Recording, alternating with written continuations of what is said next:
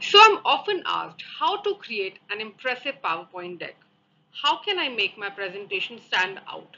Well, the answer is by applying some key principles of presentation designing, you can not only make your presentation stand out, but also make it look more effective.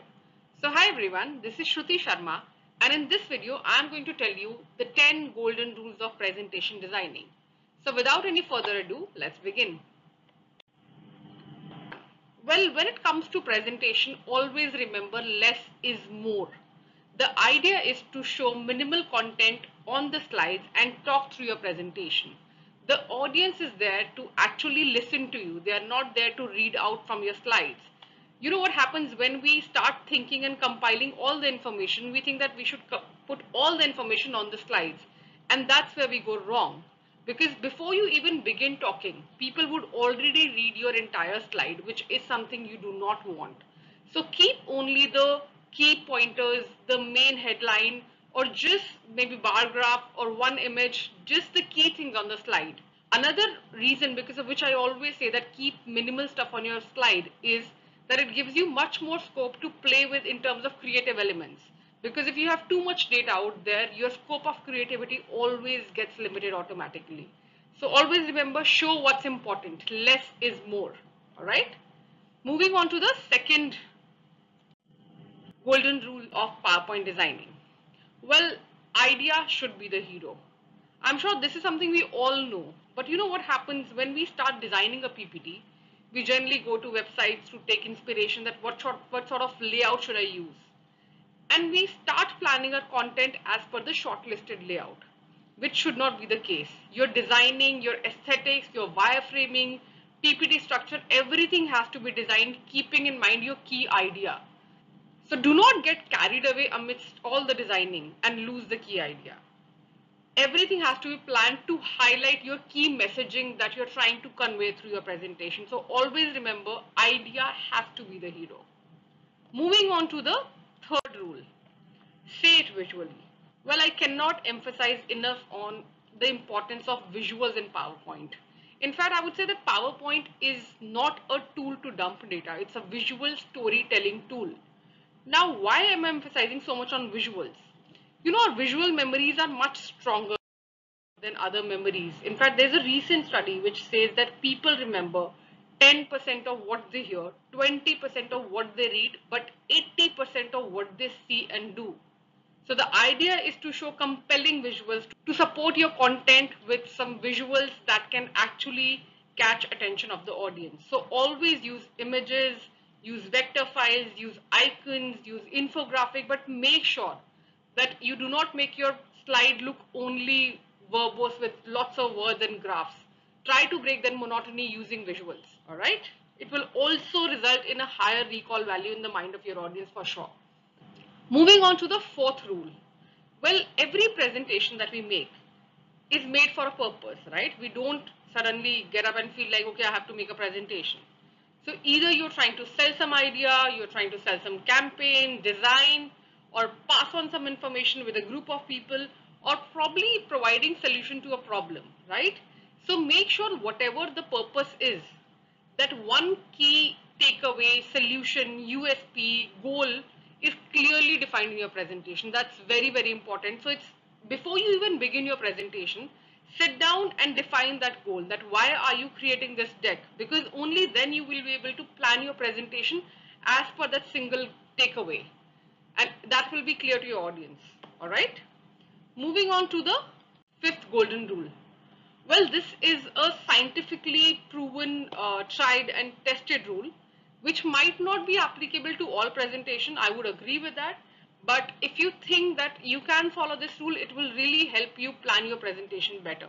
So as per the rule of 555, you should have maximum 5 words per line, 5 lines per slide. And if you are making a deck which has verbo slide, like very heavy slides, do not have more than 5 such slides in a row, because the human mind cannot register more than that. So I'm going to repeat this once again for you. The rule of 555 says you should have maximum 5 words per line, 5 lines per slide, and if you have wordy or verbo slide, do not have more than 5 such slides in a row. So that's rule of 555.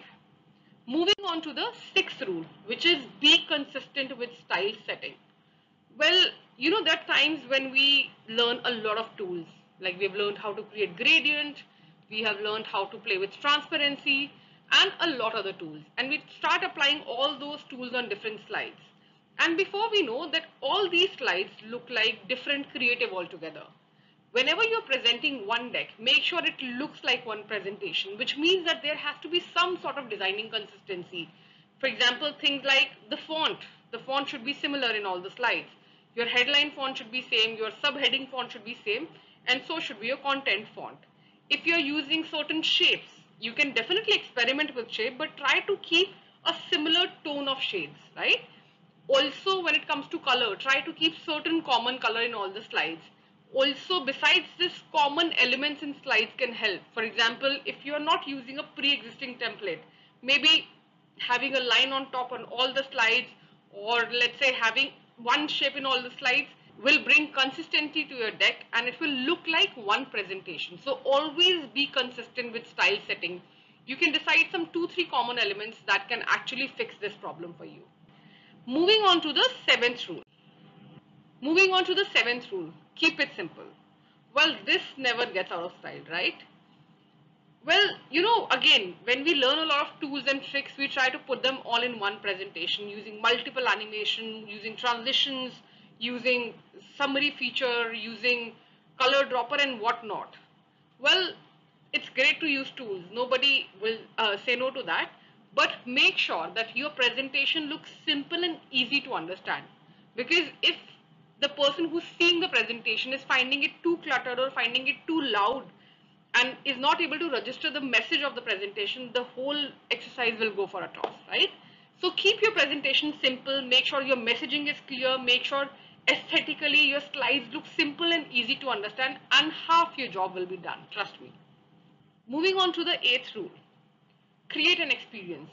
Well, now with PowerPoint evolving every year or so, we get so many options to create an experience overall using our slides. Gone are the days when we used to have blank white slides with black text and using those bouncy and various animation.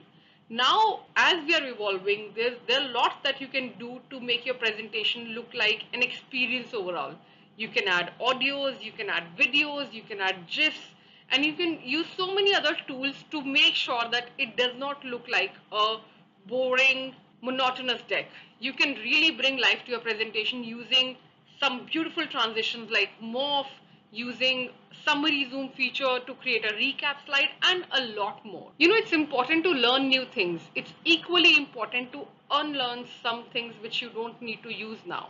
So the same way, try to think outside of the box, try to experiment and try to create an experience out of your presentation. Your audience is definitely going to love that.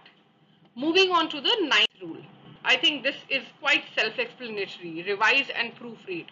What happens when we are working on a deck and we have been working on it for quite some time, we get lazy when it comes to revising the deck. And also another tip that I would give you is whenever you're done with the presentation, always check your presentation on full screen mode, because there are a lot of gaps that you cannot register or cannot see when you're seeing your presentation on edit mode. So always see it on full screen mode, check all the spellings, check if there are no gaps in the design, shapes, colors, images. Everything has to be thought through in your presentation. So this is an equally important step. Don't forget about this one. And coming to the last but not the least, recap is a must. Well, we all live in the generation of smartphones. And can you guess what is the attention span of this generation? Well, it's somewhere between 6 to 8 seconds. So it's actually lesser than attention span of a goldfish. Can you believe that? So what happens when we're presenting a deck? Let's say I'm presenting a 30-minute deck. By the time I'm on my 25th minute, people in the room would have already forgotten few things that I've shown in the first few minutes. So always try to keep a recap slide which actually encapsulates your entire presentation in one slide. And it does not mean that you should have all slides shown again. Well, you just have to create one slide which has your key pointers, your key takeaway from your slide, from your presentation, the messaging that you want to leave with your audience. So this is a super important step and can create a high recall value in the mind of your audience. Hope you enjoyed watching this video. If you did, please like, share and subscribe. Also, if you want me to make video on any particular topic in PowerPoint, do let me know in the comment box and I'll surely make one soon. Thank you so much.